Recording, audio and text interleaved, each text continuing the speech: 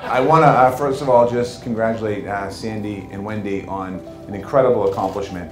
And, you know, when you think about where we are today in this country, there's a lot more women-owned businesses in our country today. But go back 25 years, or 20 years ago, there wasn't a lot. And even today, there are challenges that women-owned businesses have that we're trying to break down barriers to continue to make sure that we do that. But this company really has done some incredible special things for the city. So I just want to congratulate both of you. And I have a proclamation here from the city. The Council Group was established on August 1st, 1996 by both Sandy and Wendy in the city of Boston.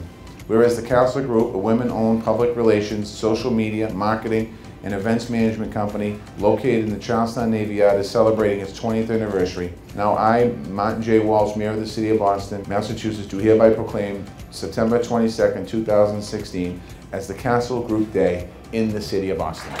It is a very special day in our city, and it's important for us. We've had some great companies come into our city in the last 3 years, move into our city.